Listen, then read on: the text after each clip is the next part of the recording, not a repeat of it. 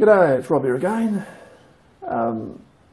In this video I'm going to show you a simple little trick, well tip I suppose I should say, that it's probably my only half decent workshop tip I've really got, but and it's so simple that most of the experienced people will already know this one, but for the newbies, if you haven't thought of it, yeah, I'll show you something that you can use in the workshop that's cheap. It can do a multitude of things. It's handy, and I find it indispensable. So what could that be? What could be that cheap, handy and indispensable? Well, here it is. It's a roll of your humble toilet or bog paper.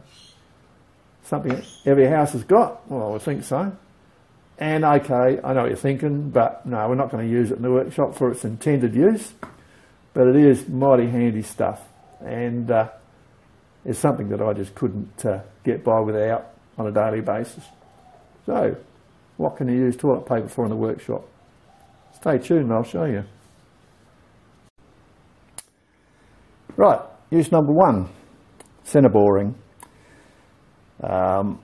Whenever you're centre boring, the chances are that you'll find all of the rubbish, all of the cuttings that you machine out of your job will always migrate into the centre of the chuck.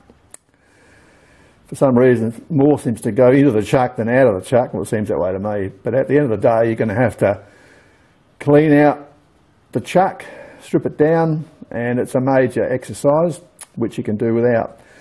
And I've seen people on forums go, oh, you know, how can I keep the rubbish out the chuck, you know, and talked about making up foam rubber pads to go in there and all sorts of stuff like this. Well, this is where your toilet paper comes in handy. What you do is you get yourself a piece of toilet paper. Before you put the job in, you get it closed on the jaws, stuff your toilet paper in the jaws enough that you just level with the face of the chuck. Put your job in, nip up your chuck, bring in your boring bar to the end of the job.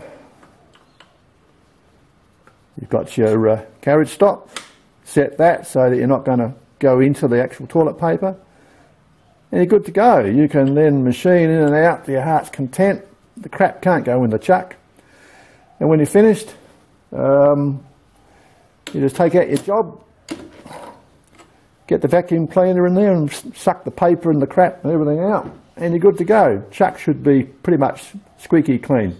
Just wind the jaws out a little bit so that anything that does sort of hang in there can be sucked out. But basically, that's a good way to keep your chuck jaws clean, and all you want is a bit of crap paper. So, that's use number one. Use number two, and probably the most important use, the biggest use for it, is keeping your lathe clean. Now, okay, people looking at my lathe can see that there's dirt and rubbish up the back of the shield at the rear. That's mainly grindings. I do a lot of grinding on this lathe, and maybe I should clean it off. But if you look at the lathe, you look at all the slides, the dovetails, the bed, you'll see that it's always squeaky clean on this lathe. I always wipe it down several times a day, and then I oil it regularly. And particularly when you're grinding, you must cover up, keep things clean. So as far as cleaning the lathe goes, in my opinion, there's nothing better than the old toilet paper. You just bloody rip a bit off and just wipe down the ways. The beauty of the toilet paper is that it picks up grit and cuttings. I mean, you see people on the internet and they use a paintbrush, you know. I mean, look at that. That's got all the crap in the world in it. They use the paintbrush to wipe off the lathe. Well, I mean, that's okay if you're only just doing metal work like machining, but if you're grinding, that's going to be absolutely useless. All it's going to do is push the grindings around the place. You want something that will pick up all of the crap, grit, grindings, whatever you got, and even the oil, fresh oil. So you'll find that the paper will clean up the lathe beautifully, and when you're finished you can throw it in the bin. You haven't got dirty, oily, gritty rags hanging around that you're then going to pick up and reuse on something else. I mean, I absolutely detest that. I always have an oily rag around, purely oily rag, to wipe over the lathe and keep chucks and stuff like that from going rusty.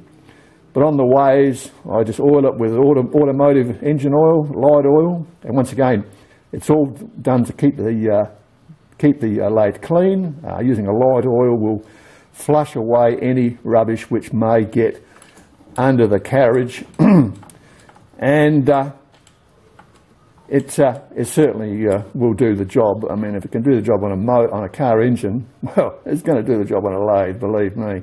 And on a small lathe like this, you don't want heavy whey oil, not in my opinion. It's okay with the big lathes, but small lathes, go for the light oil. Anyway, I'm diverging, but once again, main use, toilet paper here, wiping it down, picking up all the grit and crap, and I mean, it will just pick it up dead easy, and you just toss it in the bin and you're good to go. So, most important use, in my opinion, use number 2. So what else can you do with toilet paper? Well, anybody that's working in a workshop, playing with sharp tools and even sharper metal, at some stage they're going to cut themselves. And if you're like me, where you never seem to learn, you continue to try and deburr things with your finger when you know you shouldn't, yeah, you're going to cut your finger. And here we have a cut finger. Well, it looks like a cut finger. So yeah, while the paramedics are coming to take you away, you can wrap your wound with a bit of toilet paper, and it'll stop the blood flow. And it's clean and hygienic, certainly better than some dirty old rag. Yummy. Tastes like ketchup. Well, actually it was ketchup. I mean, you didn't think I was going to cut my finger just for the video, did you? Okay, next thing. So there are the 3 major uses for it. Fourth use is painting, whenever you're using paint, glue, silicone, any of that stuff. It's handy to clean up with a bit of toilet paper rather than use up your good rags on it. I mean, because the rag supply is not really endless, it doesn't seem to be. I'm always trying to conserve my rags, so yeah, toilet paper, much better. You can throw it in the bin, you don't need to have a big hunk of rag.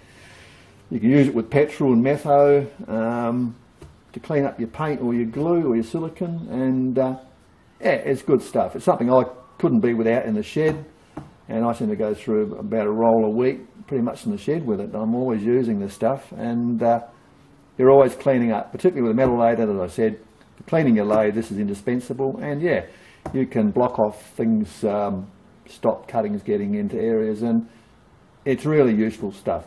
So there you go, that's my only really good tip for workshop use that I've got.